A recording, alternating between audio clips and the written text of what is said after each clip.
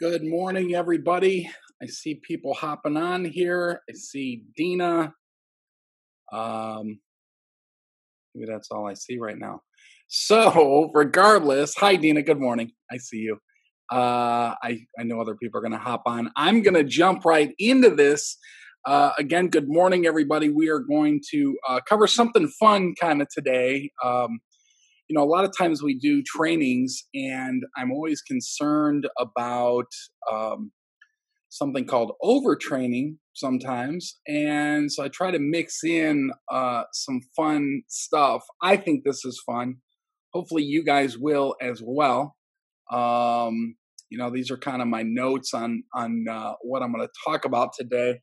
But this is training that is, in my opinion, um, it's fun. It's very interesting to me to understand how you influence somebody for a sale, for a listing, for a helping out a buyer, or maybe even helping someone find a rental that you're getting paid a commission on. And that's really the common theme with all of this is, it's good to know these things so that you increase your ability to help out your clients, to be of service to your clients. So sometimes I'm reminded of that by Heather, that all of this isn't about making money. It's really about helping clients and servicing clients, and she's absolutely right. So the result may be financial, but really at the end of the day, that's what we're looking to do. So what I just thought I would do, we will keep the call somewhat light as compared to the last several that we've gone into some pretty deep stuff. And today what we're going to do is we will cover, hold on one second. Boom. We will cover 20 powerful sales techniques. We're going to keep it light, and this stuff is backed by science. So I'll go through this stuff, and then I'll kind of get your thoughts at the end here. So number one, as when people pop on, that's great. I'll just keep rolling.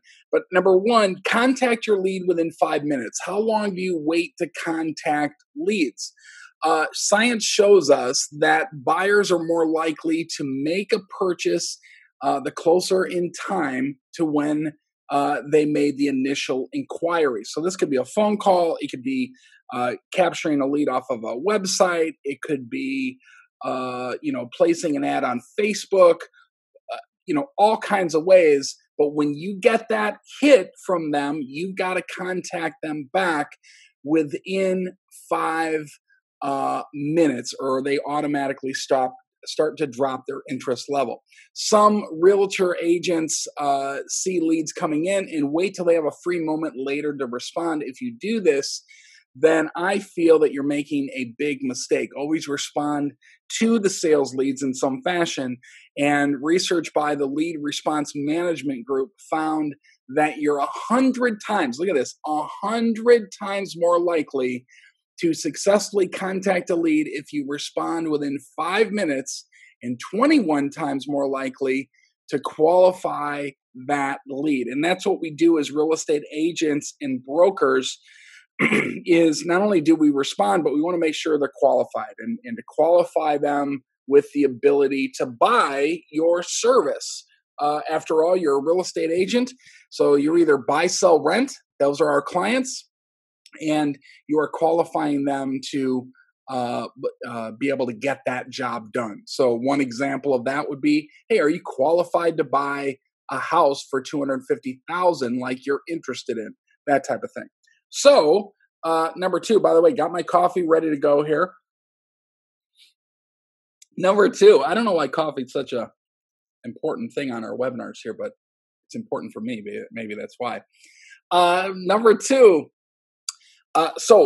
Contact here. I've got to put this in there. I had this set up this morning.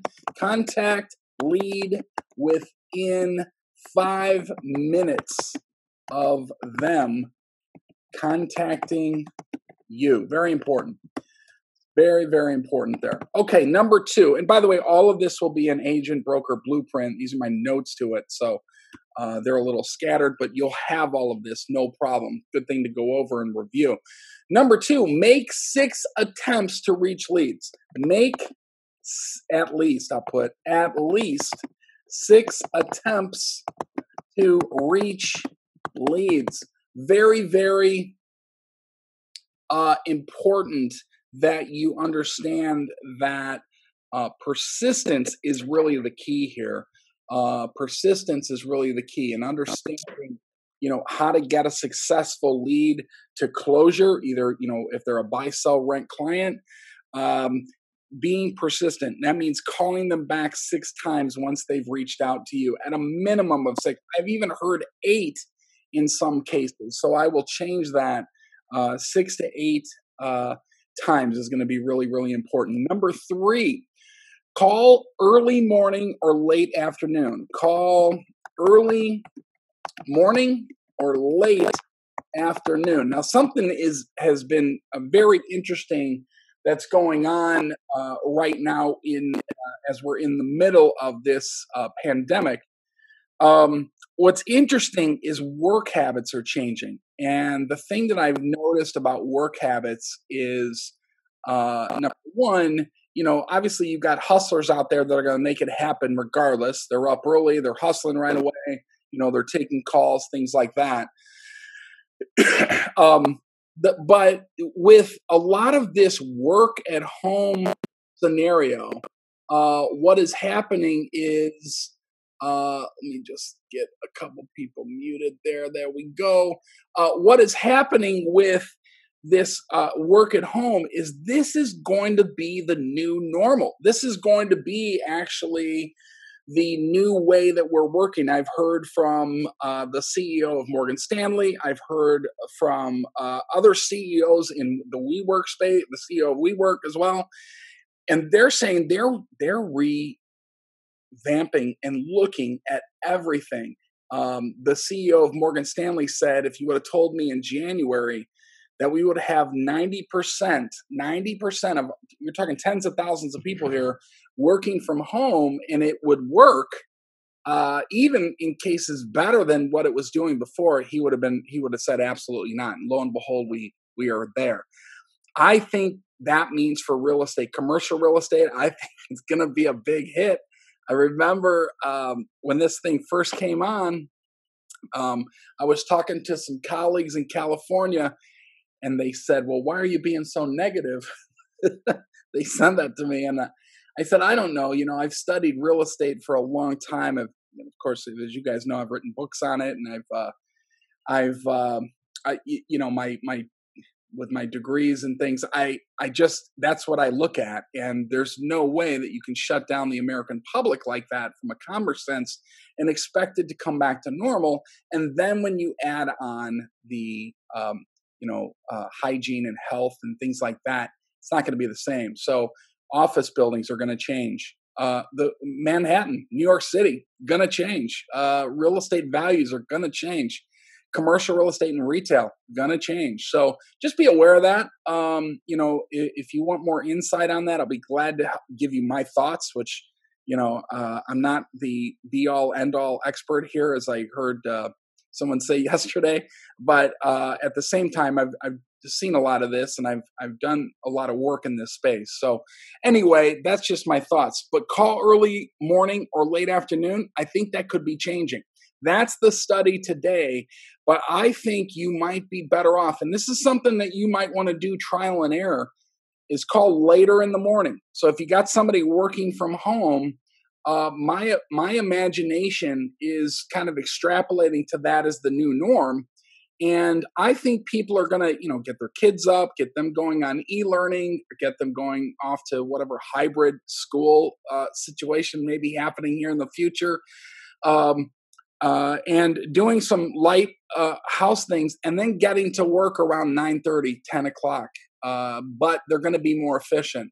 I think the work at home space is going to be more efficient for people in the long run. They'll work less hours. They'll be happier in doing it. Remember, they don't have a commute. They don't have expenses of a commute. They don't have to deal with office politics as much, that type of thing. There'll be other challenges, no doubt about it, but I just think this is going to change. But for now, we're going to leave it here. This scenario, call early morning. But I think the call early morning may change to later in the afternoon. Or sorry, later in the morning. Late afternoon is still fine, but just my thoughts on that. Again, I find this stuff fascinating. Call on Wednesdays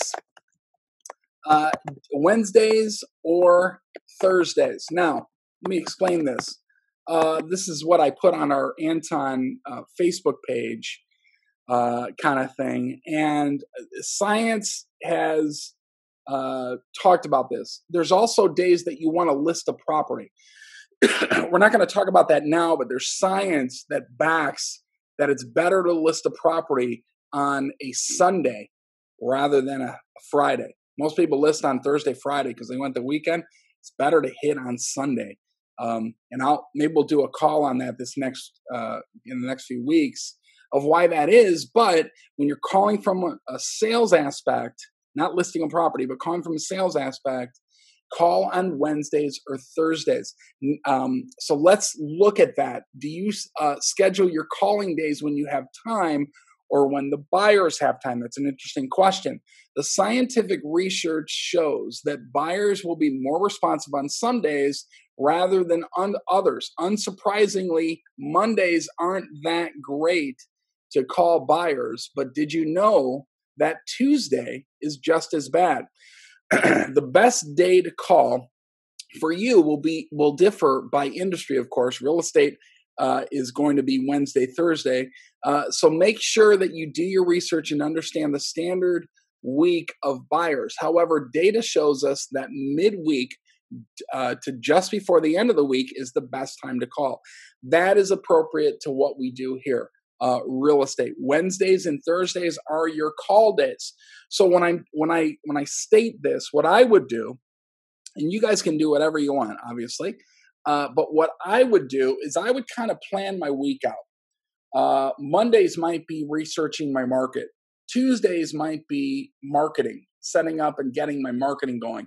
Wednesdays and Thursdays, I'm cold calling. I'm calling initial call to leads, unless you get a lead on a Monday that's contacting you, call them back within 5 minutes.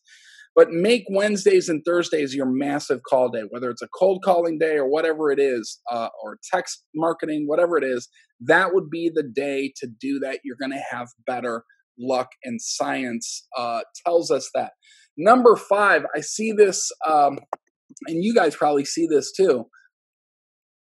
Call from a local number. So we are in 3 states, Illinois, Indiana, and Florida. I see this happen a lot in Florida, more so than Indiana and Illinois. Florida is a transient state, as you guys know. A lot of people move there from other parts of the country, but yet they keep their same number. And so what's interesting from the psychology standpoint is when somebody's calling from outside the area code that you're focused on, immediately you think it's someone's trying to do telemarketing or telesales. It's a sales call. It's gotten so bad that a lot of these numbers that are chosen for local numbers by these companies, telesales companies, are in the area code, but they have a weird number to them. Like I'll just use Chicago. They're 773-200-1904. That's you almost know that's a telesales call. So try to pick a number that's not so obvious is the lesson there, okay? Number 6, we talked about this before, smile and be positive when you're on the phone. What are the first words out of your mouth when you start speaking to a buyer? When I say buyer, guys, I'm meaning buy, sell, rent. Those are your clients. I haven't cleaned this up yet, but I will. It's small talk, right, or chit chat. So you might think that making a comment about how terrible the weather is makes no difference, but it can actually have a knock-on negative effect on your likelihood to make a sale. If you had a bad morning, keep it to yourself, as scientific research shows that starting with a positive comment will be more profitable to you. One study from tipping.org found that waiters who simply said good morning to their hotel guests and gave a positive weather forecast were able to boost their tips by 27% just by saying good morning. It looks like the weather is going to really work out for us today. Later today, we're going to have a beautiful day, kind of thing. Improve their tips by 27%. That's pretty cool. And that's why I like this idea about science and how it helps not only people in other industries with sales, but we're all real estate agents and brokers here. So this is where it makes the most sense for you guys just to think about these little things when you're talking to somebody. It really makes a big difference. Don't talk bad about the competition.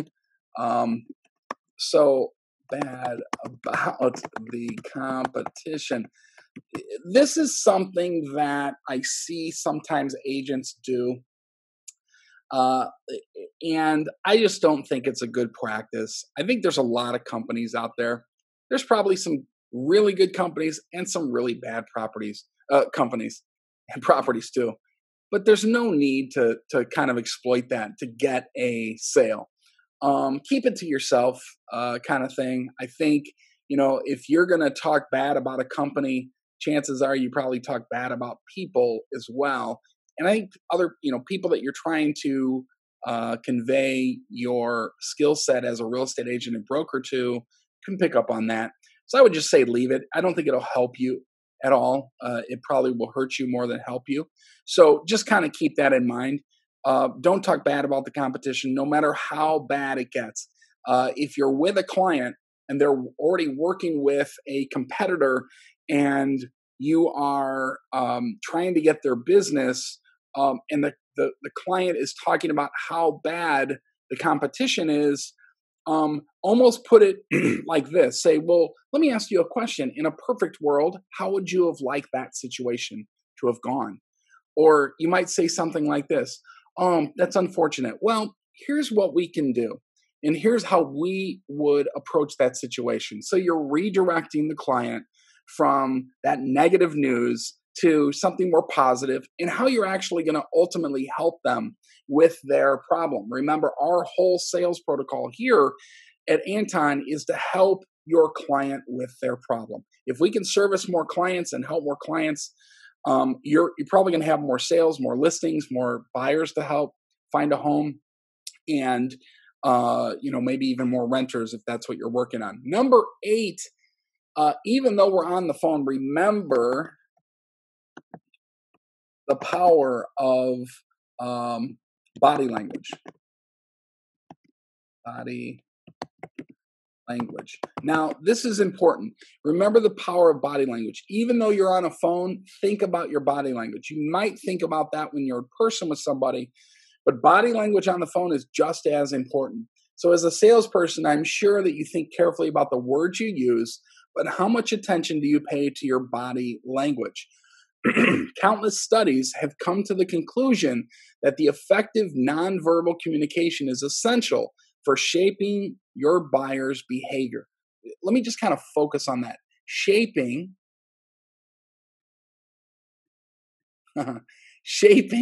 your buyer's behavior. What you are doing there is you are influencing your buyer in a positive way. You're not doing anything negative here, but you're influencing that buyer to use your service as a real estate agent or broker to help them with their problem, buy, sell, rent.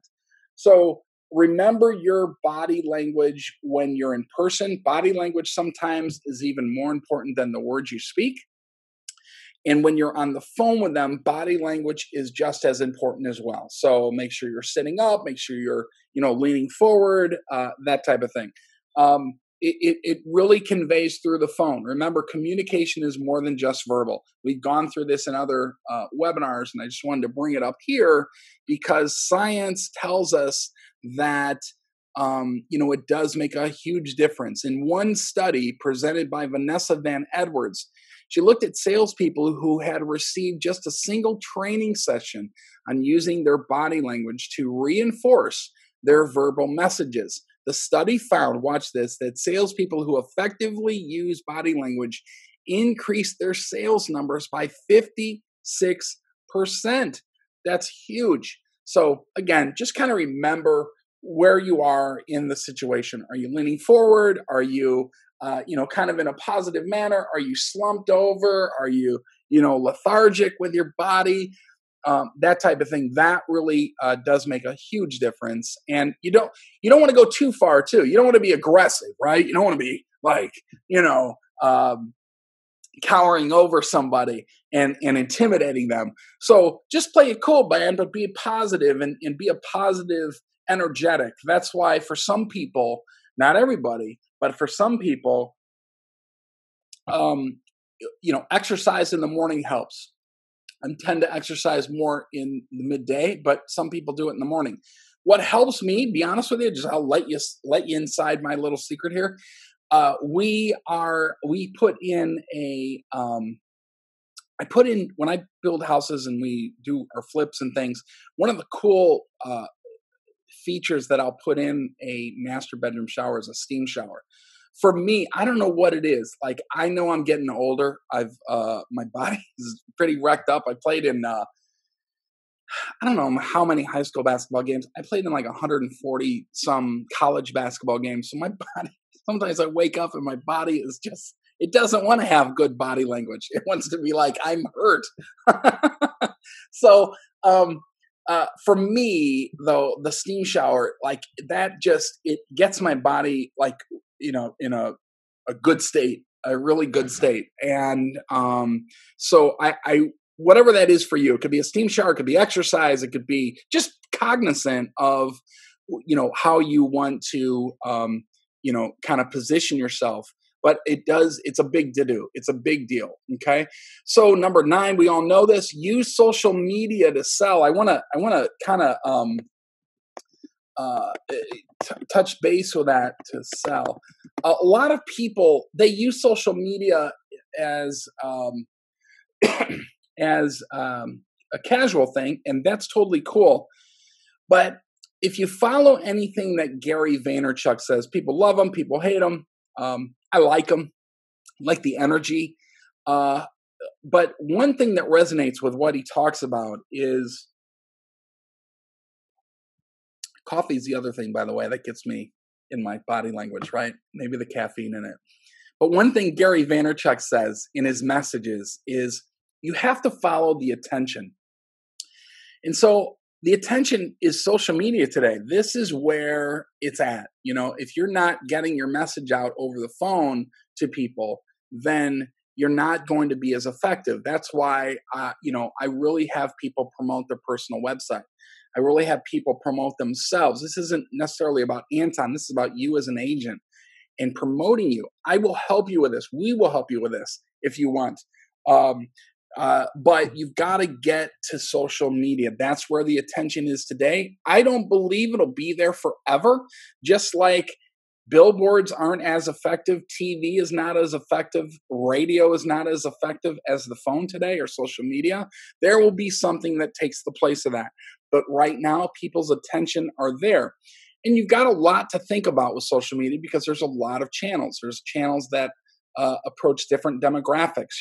Facebook is different than the demographic for Facebook is different than the demographic for, say, TikTok, for instance.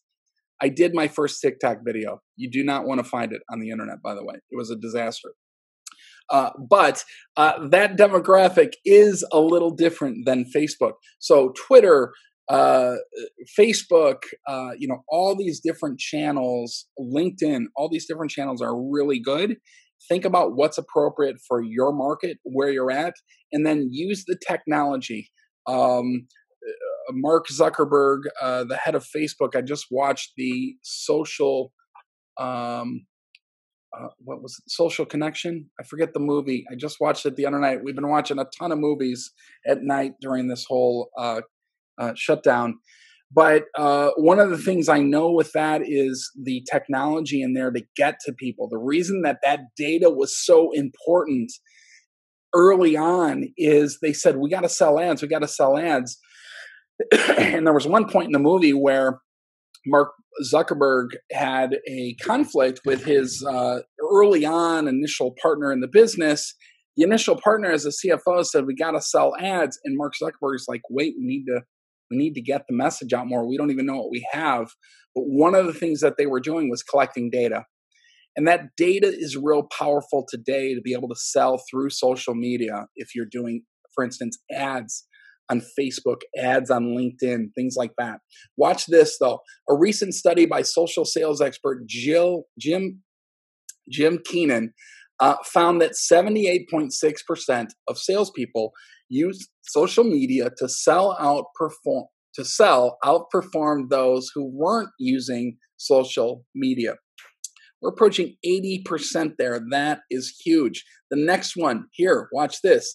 A study published by Harvard Business Review found that 40% of salespeople that regularly use LinkedIn can attribute revenue to their use of social network. So again, this is a big thing. If you haven't done that, I know sometimes it's a little intimidating. Some of you do a great job. Others haven't really started yet, or you just use it casually. You may want to think about stepping that up, building a business page for yourself, or building a realtor page for yourself. And like I said, become the market expert. Video is just huge. Obviously, that's a theme of mine. But video is just huge. 30 to 60-second videos, if you do one every day about the market, or sometimes even about nothing, but get people's attention. Collect data, collect people like Facebook did early on. And that's really what made the difference with that company. You can do the same thing and have the same success with social media as well. Number 10, be the driver. Now, what does that mean? Well, do you come across as passionate to your buyers? We all, if you're in Agent Blueprint, the first module that we do is we are putting you in a position to find out about your personality and find out how you can understand the personalities of the people around you and to the clients that you have coming in. So, Dina, not to use you as an example here, but I know you're on the webinar. Dina just took her test and she is a blue. And so when I know she's a blue, I know how she's thinking. By the way, I'm a blue. So Dina, we're the same person there. You're either, if you've taken the test, you're either a gold, a purple, gold, blue, or red. Blues are the big thinkers. They're the big picture people. They're not details. They leave the details up to a gold. Red are the action takers, and purple are the feeling people, making people feel good, passionate. You need all these people, and you're all these colors. But are you the driver here? Do you come across as passionate to your buyers? The science identified people with personality type known as drivers that conveyed an overwhelming desire to succeed. They're competitive, optimistic, and ambitious. Anyone can work on these skills, but if you're hiring new salespeople, and I understand most of you aren't, then you'll want to make sure that these qualities are already present. A study by Arpendio looked at 80 years of sales research and discovered that the top salespeople exhibit the traits of drivers: competitive, optimistic, ambitious. In contrast, underperforming salespeople can cost over 6 figures annually in salary, training dollars, and lost sales to employers. So what does that mean? That means that on our personality test, you want to make sure that you're thinking about bringing out the red in you. The red is the ambitious person. That's why red are great salespeople. Matter of fact, in the personality test that we have here, you'll note that one of the occupation of red dominantly is sales. So understand what a red does and kind of exploit that a little bit. I find it interesting when I put here hire new salespeople. What you could do is just bring some people on your team that might be a little bit more red than you. Or you could program your mind to, if you listen to more people that are read on the internet with podcasts and things like that, it might get you to think a little bit different. The bottom line here is just to be aware, have self awareness of who you are, where you might need some help, and what you can do. I'm a blue. My next dominant color is red, so I have a little bit more of that than maybe some other people. But nevertheless, if just think about this. If you haven't taken that personality test, go back and take it. It's really, really interesting. And it's really a great way to understand how you operate within your core group of people, and also how you're going to operate when you're with potential salespeople. Number 11, enjoy the competitive nature of sales. Enjoy the competitive nature. I love it. So you guys may know, maybe you don't know, I played college basketball for 4 years, and I had a coach that would tell us in the locker room, we'd be in a halftime at a heated game, and he would tell us, he go, guys, you won't experience anything like this ever in your life. We had a couple guys go on to play pro basketball, but for most people in that locker room, we weren't going to experience that any time in our life. Again, that type of competition. And so he goes, I remember him saying, if you join YMCA leagues or park leagues, or you're just never going to find this type of competition. And I remember that. And he's right. For me, business became that competition. And you're not always competing against other teams. Sometimes you're competing against yourself. Sometimes you're competing against, like in today, Mother Nature and outside influence. But what I do know is sales is kind of competitive. I look at it like this competition.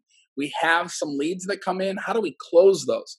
How do we outpace our competition in a positive way where we help our clients in a positive way? When there's a problem, when there's a property to buy, sell, rent, there's a problem to solve, and that's when we go to action. So I love the competitive nature of sales. A 2003 study by marketing professor Bilal Krishnan and his colleagues tested 182 salespeople and found that competitiveness caused salespeople to work harder and outperform their peers. So competition is good.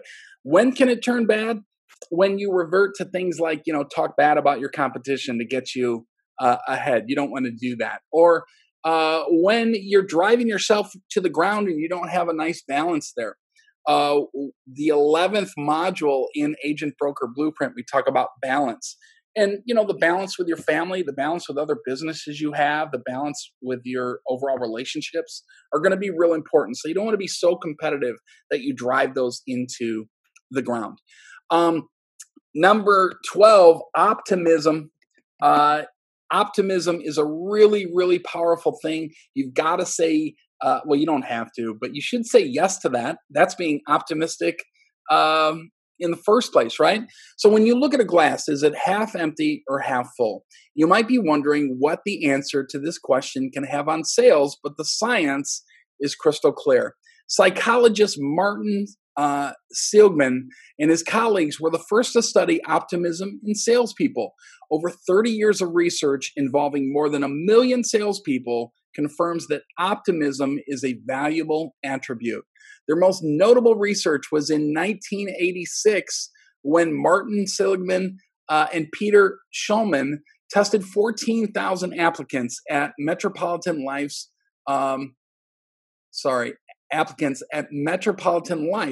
for optimism. The results showed that optimists consistently outsold pessimists. This wasn't a one-off either, as they were able to repeat the results in 1995 study involving salespeople across several industries, including office products, real estate, banking, and car sales. They found conclusively that optimists outsold pessimists by between 20 and 40%. We've got a lot of negativity going on in the world. I'm telling you, it's going to be okay. We will be okay. That's what we do as human beings. I think this is just my personal opinion. But I think if we kind of have a solution to all this is respecting Mother Nature. I think we need less politicians involved in this. We need less conspiracy theories involved in this. We need a little hope, a little hard work, a little understanding of science, and understanding of numbers, true numbers, and we're going to be just fine. So I want to give everybody that optimistic message. We're going to be fine. You guys are going to be better than most, matter of fact, because you're here. How many people are training right now during this shutdown as a real estate agent? I'm telling you, not many. That's why you're going to do better than most. So you guys are going to be in really good shape. Did I skip one? Oh, introvert. Right. Got it. So number 13, let's talk about this. Let's get it out in the open. Introvert. What does that mean? Or an extrovert. Be ambivert. What does that mean? Be ambivert.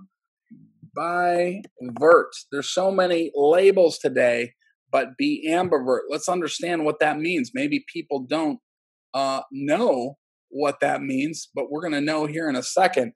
If you're an introvert, you may have heard that the extroverts make the best salespeople. Well, it's not entirely accurate, as the best salespeople are neither introverted or extroverted. They're, in fact, ambiverts. What is an ambivert?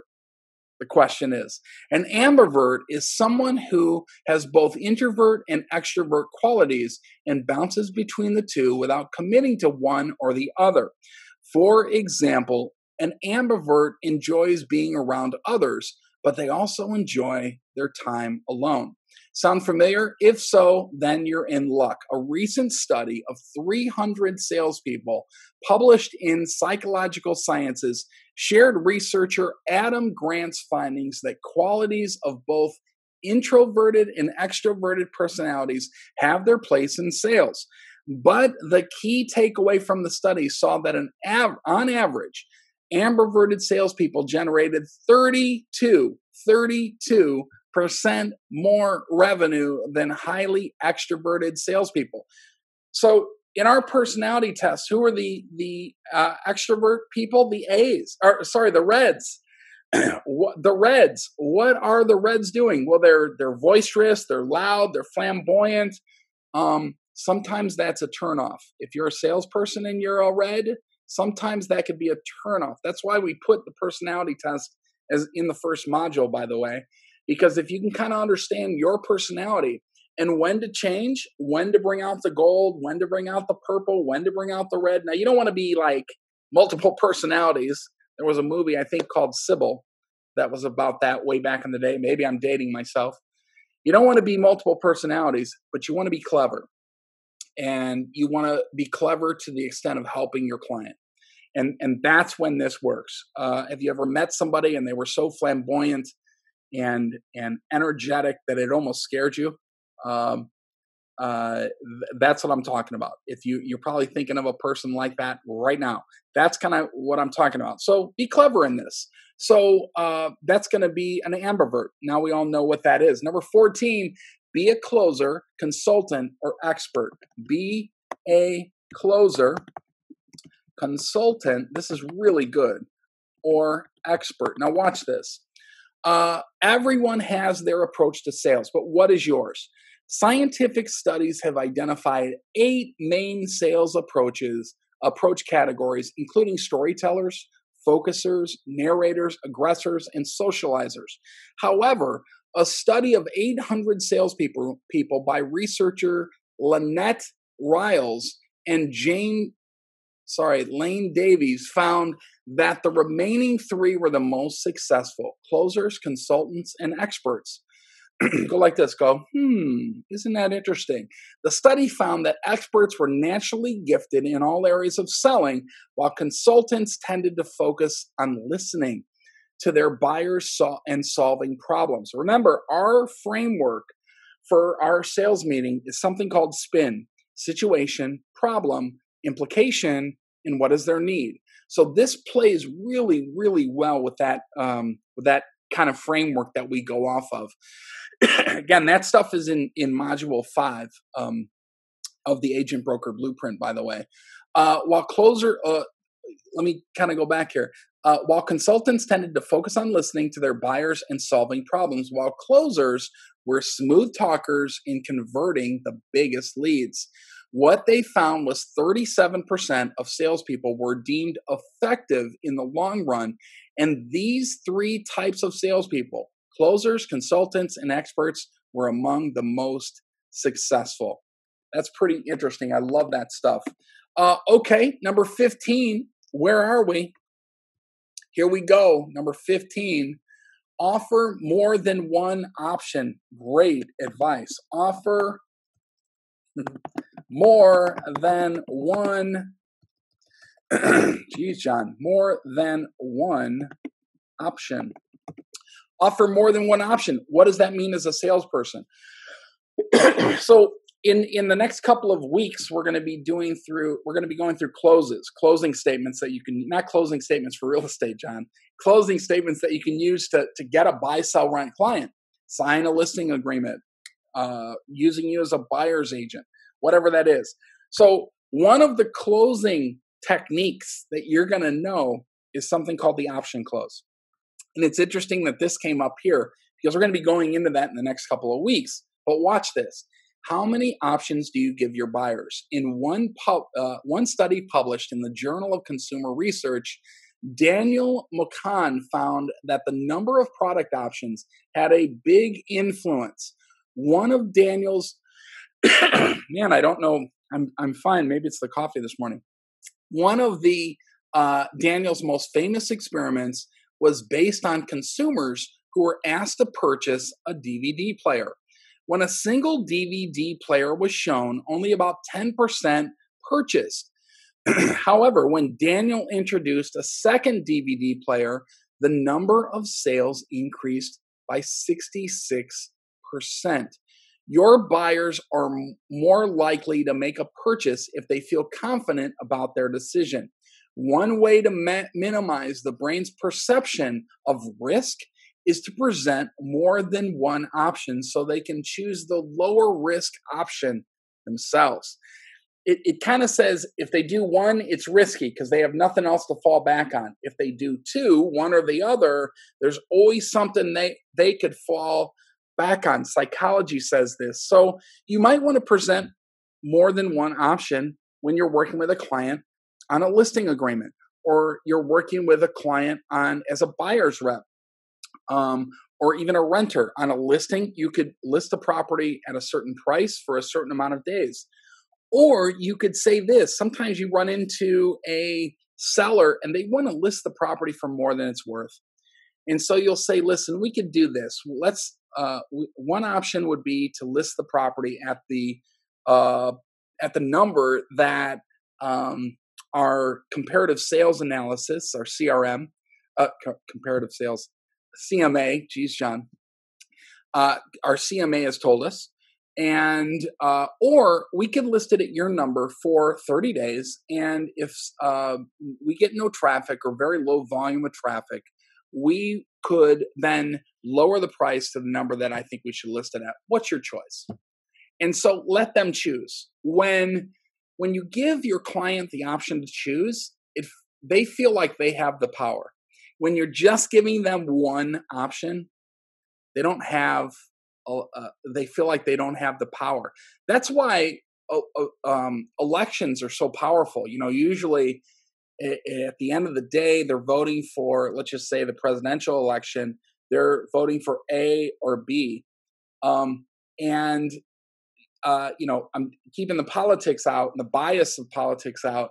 A or B, if the community or the people that are voting feel like they have the power, they don't. There's really one choice for them because they have something called optimism bias, where, not optimism bias, but they have a bias involved that they're to one side or the other. There's only one choice. A has only one choice. So if it's a Democrat running and they're a Democrat, they only have one choice. Now they might have other choices in the primary, but in that election, there's one choice. So just kind of be aware of when you're working with your buyers and sellers, or renters even for that matter. Give them more than one option. It helps them feel more comfortable and it also helps them feel more comfortable in moving forward. 16, love this one. Act like your buyers. We all know that you're in the service industry, so act like your buyers. Put yourself in the mindset of your typical client or in the client that you're working with at that moment. Do you notice how your buyers behave and respond to you? The science that shows mirroring the gestures, expressions, and posture of someone you are speaking to can significantly increase their perception of you.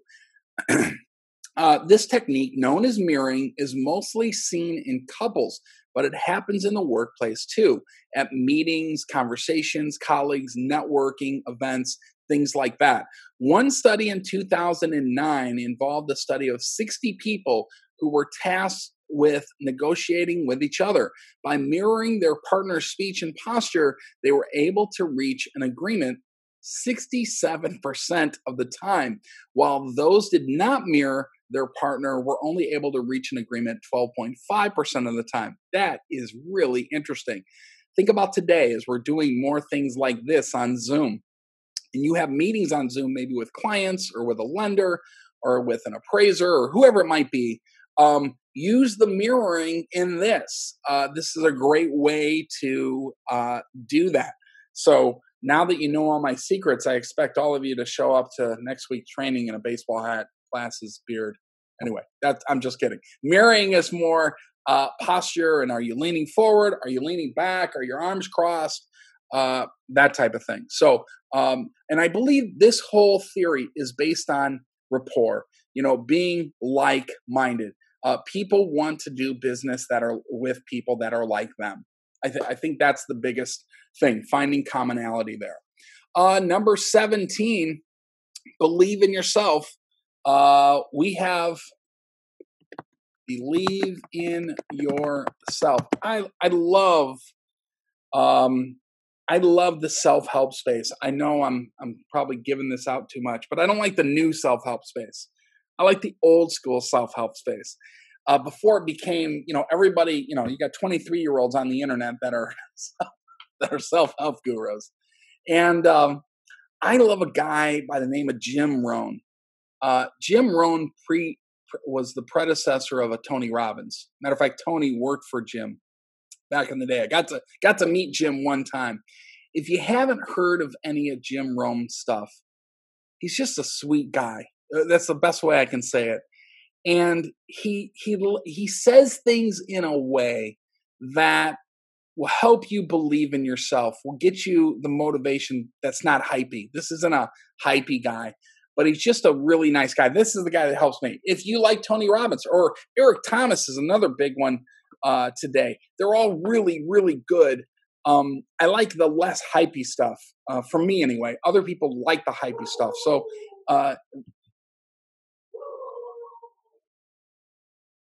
either way, I'm hearing I'm going to put everybody on pause a second. I'm hearing my dog outside. Hold on one second. She might have gotten away. Here. 2 minutes. Take a break.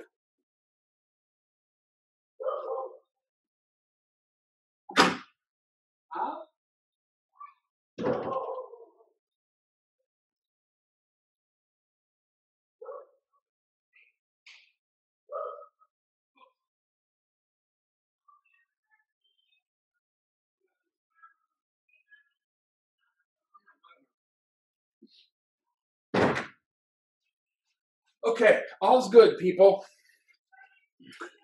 All's good. See, one of the trials of working from home, your dog gets away, but she was fine. She wasn't away. Jim Rohn, great guy. Check him out. I think that for a lot of you, this might be a great way for you to kind of give yourself some positivity during the week, and it'll really kind of help. It'll really kind of help you with this topic of believe in yourself. We're almost done here. We're almost done. We've got a few minutes left. So number 18, this one. Avoid the sunk cost fallacy. Now watch this. Do you quit while you're ahead, or do you just keep on going, never knowing when to quit? A phenomenon known as the sunk cost fallacy is what happens when people are unwilling to stop doing something that they have already invested time, energy, and resources on, thus making a bad situation potentially worse. Instead of seeing it as an opportunity to learn and refine their sales process. You see this a lot when people are having really good success at sales. We've got agents here that have done this, that have really just got into a groove and onto a roll and just kind of hit a vein of sellers and buyers that are using them as their agent, and they can do nothing wrong. You know, they go out for a listing appointment, they get the listing, the next door neighbor hears about it, they've got a cousin that has a property to sell, they get that listing too. They get offers on those properties in the next 2 weeks on both of them while getting more listings. That's what I'm talking about. Sometimes people lay off the gas during that. Sometimes, you know, they can see the finish line, but they don't keep the pedal to the metal. And that's what this sunk cost fallacy means. And so I would challenge everybody into the market that I believe we're going into today with our economy. This isn't something that you want to do. You've got to make hay while the sun shines, and now's the time to make that happen. You don't want to take your pedal off the metal. Matter of fact, you want to go even harder right now. Just right now. I think until we get through this U curve, it's going to be a turbulent time for some, for most probably, but we will get through this. But now's the time. That's why I'm so glad everyone's here in training and working hard to create their business, because this is when you're going to need it. This is where you will outpace others that are not doing this, for sure. So number 18, we got a couple more here. Number 19, let your confidence shine. I'm going to put, I should put that with 17, but that's okay. Let your confidence shine. You're going to sell more if you do that. When people describe you, do they use the word confident? That's a great way to measure that. The idea of confidence is been brought out with sales in studies as well. Carnegie Mellon researchers found that displaying confidence is even more influential in establishing trust than post-performance. You know, if you can go to somebody and they're really, really nervous in listing their house or selling their house, let's flip it. They're really, really nervous in buying their first home. And you could go to them and saying, listen, Mary and Tom, or Tom and Mary, either one, you could say, hey, Mary and Tom, guess what? I know you're nervous about this process, but I've done this 1,000 times. It doesn't raise my blood pressure, helping young buyers like yourself find the home of their dreams. Again, I've done this 1,000 times. And while the process can be a little bit intimidating, just know that I've pretty much seen everything that you could see on the planet with working with first-time home buyers, from financing to moving in to, getting the deal closed. I'm here for you. I'm going to take the heavy burden of that. And if you're coachable a little bit and you can take a little bit of action, I will get you to the finish line. Now, when you say things and deliver that, that's a confidence statement, but it helps your clients feel much better about the position that they're going to be in. So let your confidence shine. One, maybe two more here. Smile a lot and then act like a doctor. Smile a lot and then act.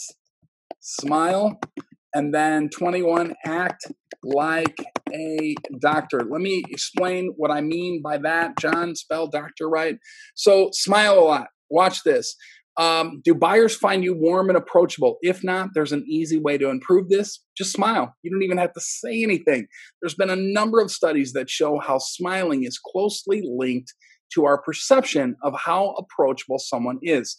Dr. Robert Z analyzed what happens to the body when you smile, which includes increased blood flow to the brain, in your brain, if you're smiling, by the way, and the lowering of the body's temperature. These result in feelings of pleasure and increased confidence.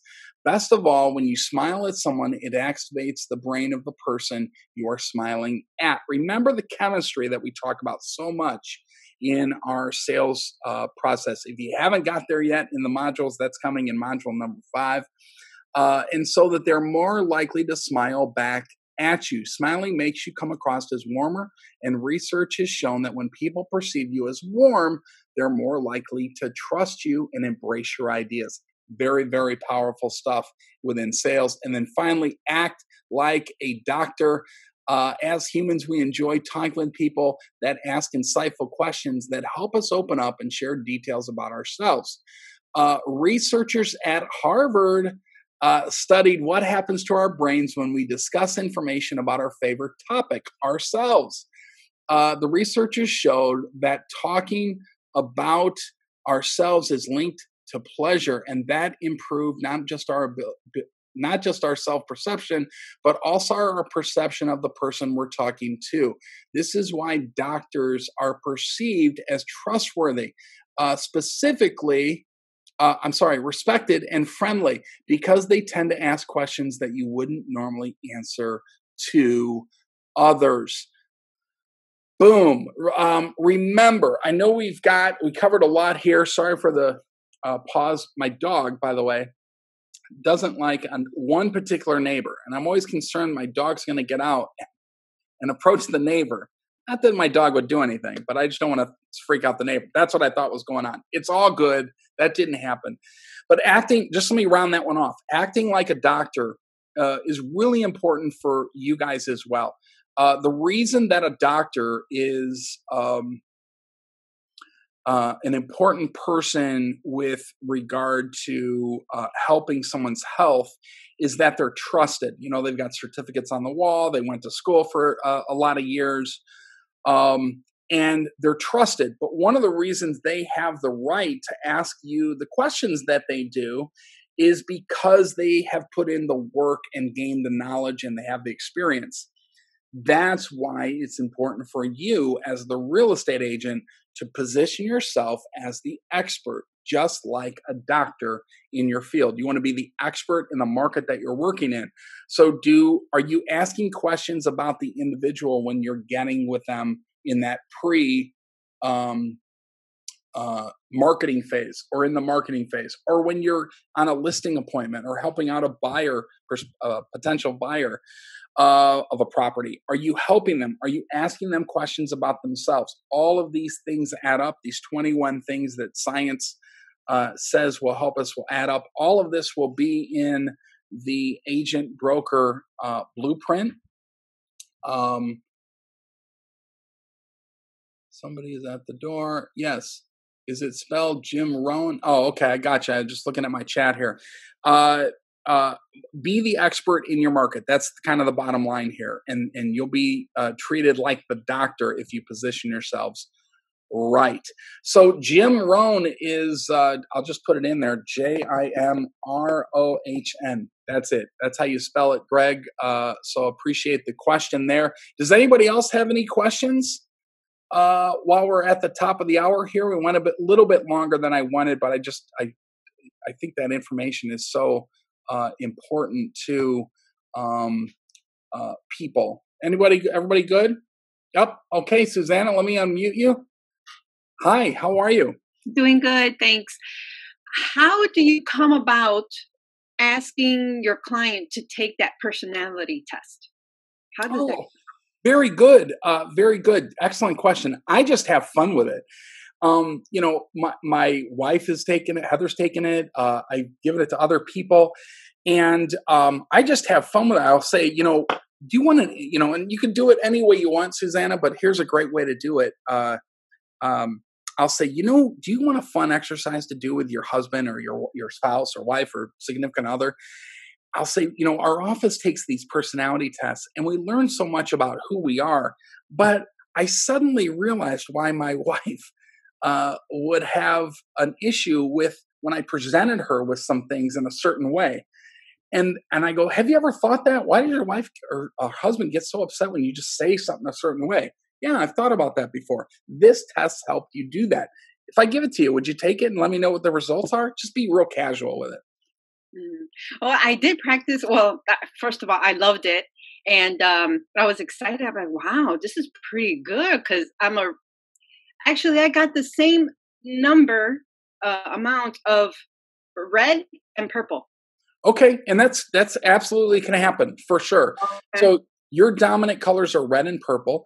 So you're an action taker, and you are kind of like the passionate feelings type person, which is great. And so I